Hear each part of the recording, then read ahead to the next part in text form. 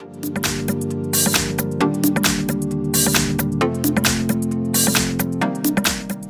everyone, in front of me I've got NOKIA G21 and let me share with you how to change the screen timeout on this device. So first of all, let's enter the settings, and here we have to find the display. Now let's tap on advanced and scroll down a little bit. As you can see here, we've got the screen timeout option, so let's enter.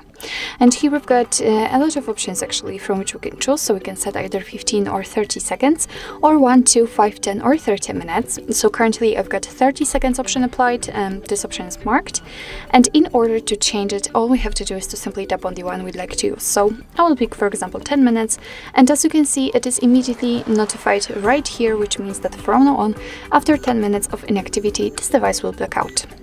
So actually this is it. This is how to change the screen timeout in your NOKIA G21. Thank you so much for watching. I hope that this video was helpful, and if it was, please hit the subscribe button and leave the thumbs up.